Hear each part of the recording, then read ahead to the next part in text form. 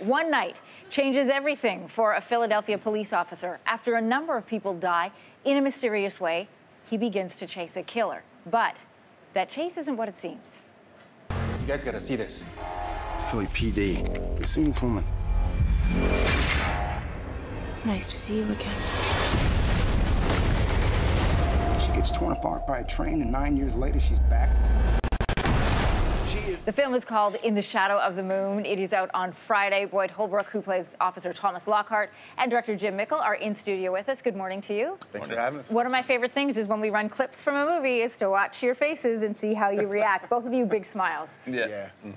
This is a work to be proud of. It's getting really great reviews from people who have seen it so far. It is tricky to set up an interview like this because there's so many twists and turns. I have to be careful what I ask you to not reveal everything. But for you, Jim, how did you balance sort of these tough scenes, a little bit of intrigue? You're dealing with a serious, with a serial killer. How did you balance all that? You just do it through the point of view of Boyd's character. The movie takes you through a lot of decades, a lot of genres, a lot of mystery, but fortunately you have a good leading man to kind of put on his shoulders and ride him to the finish line. When you were watching those scenes, I could see it was almost like your body started to mirror whatever happening in those scenes. Yeah, it is funny. You're like bending over, drinking coffee at the same time. This was a really great project, also filmed here in Toronto for people in Canada to know. Did you recognize any of the streets on your way here this morning? We shot right around the corner. That's cool. Yeah, I remember scouting the street a year ago to shoot a little chase scene on it, so yeah. This character that you play, another Law and Order guy, people recognize you as a Law and Order guy from Narcos.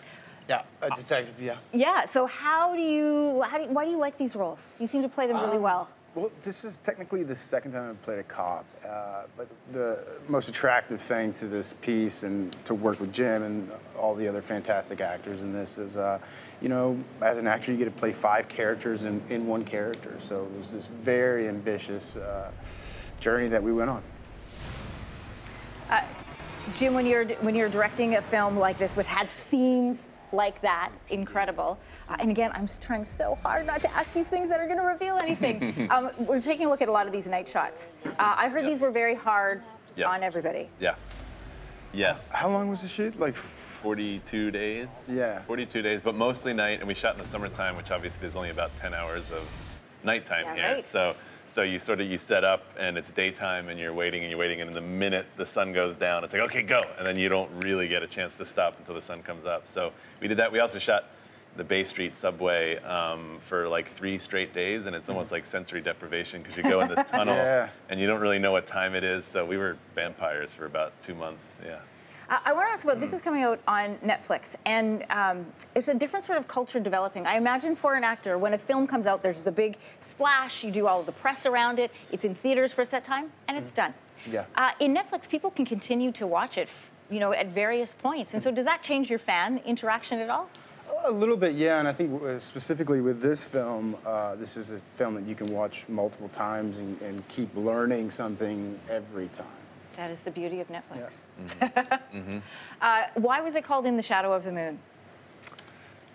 The moon has a lot to do with the polar pull and the gravitation of the Earth. I only asked you that to see how you'd answer it. Because you have to watch the movie to get the full you have answer. to watch a lot of the movie science to find out beyond why. me. Yes. Both of you, what are you most proud of about this one?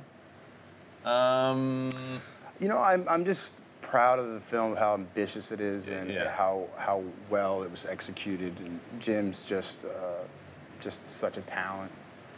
Thanks, man. Yeah. It's a big. I guess it's the Rubik's Cube-ness of it. It was like a high degree of difficulty. Like sometimes you get to do something where you're like, this is pretty much set up to succeed. This one was like, there's a lot of moving pieces, and it was tough to juggle. So when you step back and look at it, you're like, oh, we pulled this off. You guys don't seem to like working together at all. Yeah. Yeah, it was really rough. Yeah. Hey, congratulations to you both. A reminder, the movie is called In the Shadow of the Moon. It is released on Friday. Thanks for watching. If you like this, be sure to subscribe here. And you can check out more Your Morning videos right here.